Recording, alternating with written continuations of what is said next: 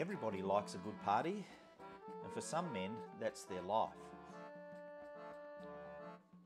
The Jewish calendar every year celebrates many things, and today it's Lag BaOmer, and it's celebrated with bonfires.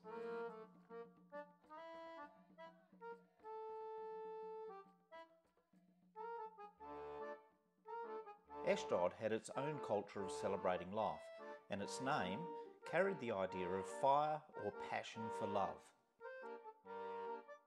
Philistines lived on the coast and controlled enormous agricultural and trading enterprises that brought money, pleasure and selfishness.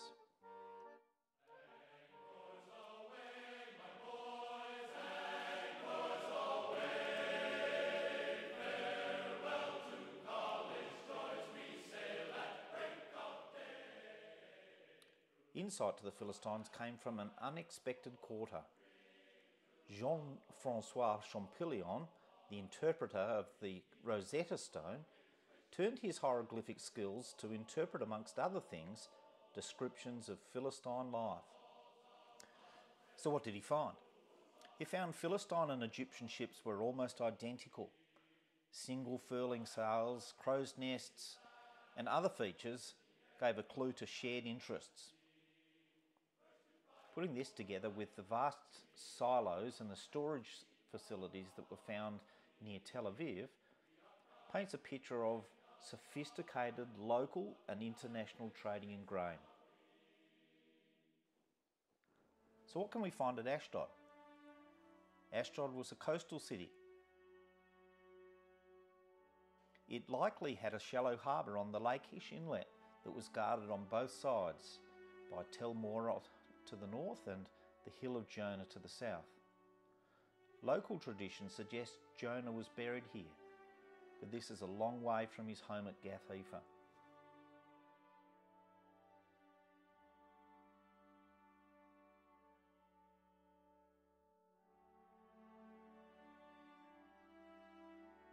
The strategic value continues today, with the lighthouse on the Hill of Jonah, previously used during the Mandate to prevent approaching ships with Jewish immigrants.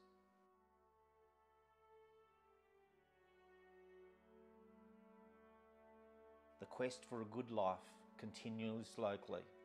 Locals enjoy the beach and the culture that's created by it.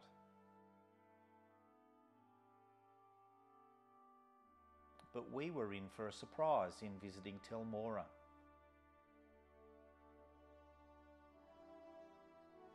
The Tel is located near the industrial port of Ashdod. It's an overgrown mound with very little to see, apart from this modern building next to it, a grain silo. And spilt on the ground next to this facility was grain from the trucks.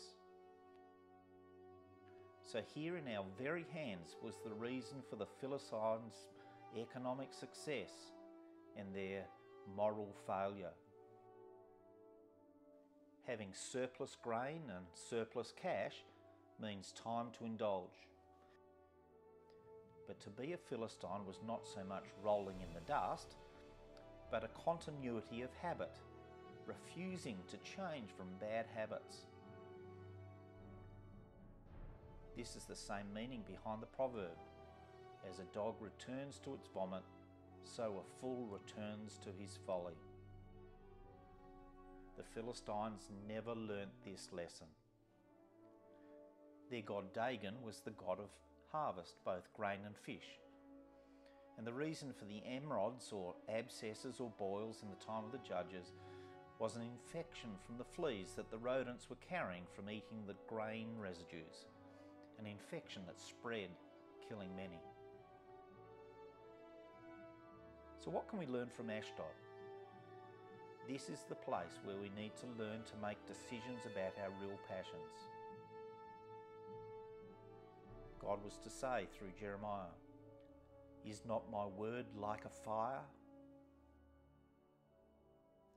It's time for us to be stirred in a good thing.